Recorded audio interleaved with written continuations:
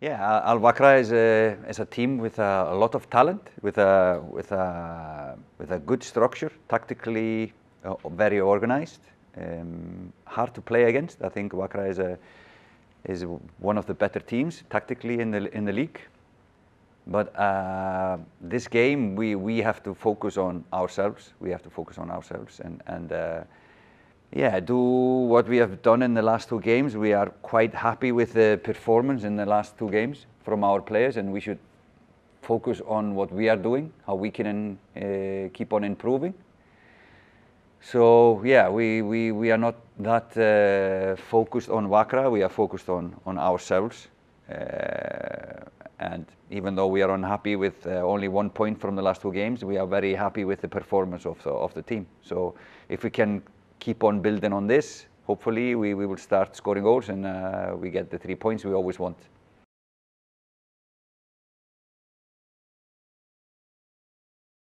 I agree to the question that the performance was good, not only against Rayan, but also against Carafa. I think the team deserved more from both games than we got. And yeah, I feel we are improving every day. I think we are improving every day.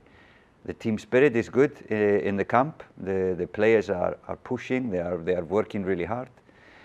And I feel like there is a good team spirit. They are pushing each other, helping each other. They are working for each other.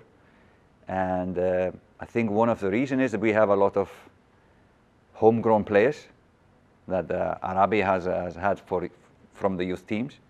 So it's not only increase in quality, it's also a bigger heart for the club.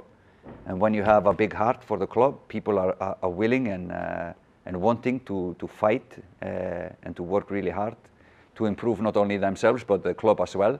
I think that is a big step for every club and very important one for Arabi for the future.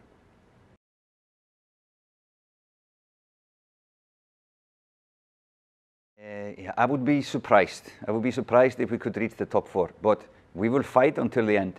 We will do our best to get the maximum points from the last three games. If it is enough, probably not, because Carafa is playing quite well at the moment, so it's difficult to reach their tally of points, but we will do our best. We will for sure try to keep on improving, and we'll see in the end, in three games, if our points will be enough to get the fourth place, but I think the gap is too much.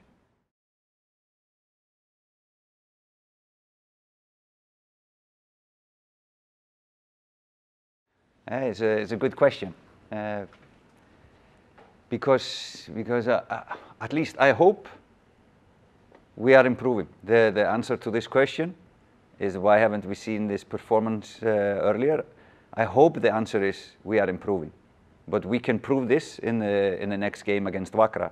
If we continue the same way, then we have taken a step during the COVID with all the hard work that the players have done. So if we can manage to do 3 good games in a row, would mean that we have developed, we have matured, we have improved, and this is what I hope is the answer to this question. I hope we have improved.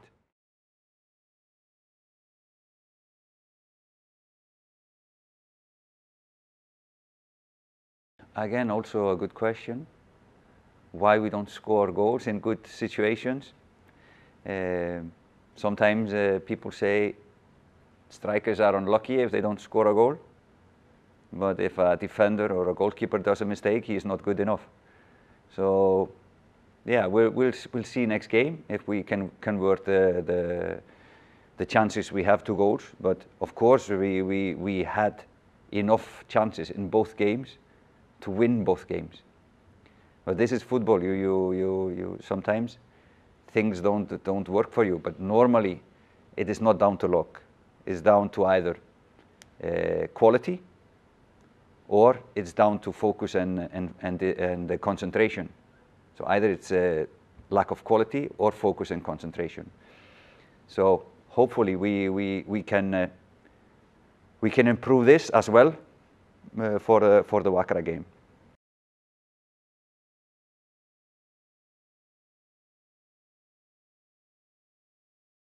Yeah, when you look for talent, the easy way and the most common way today is to look somewhere else and buy a new talent to improve your team. We, on the other hand, we have decided to invest our time in helping the younger players to grow. This takes longer time, but I think it's an investment that is well spent for the future. But the easy way is always to buy talent. Here in Qatar, you can even get players on loan from other teams, which are maybe a little bit better than your players, but for the future is not a good investment.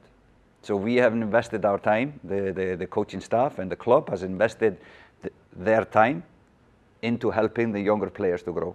And at the moment we are giving them a chance. And hopefully in the future, this will be the benefit of the, maybe sacrifice or time spent on the young players. But today is an unusual method because normally everybody likes to buy the talent and not help to grow it.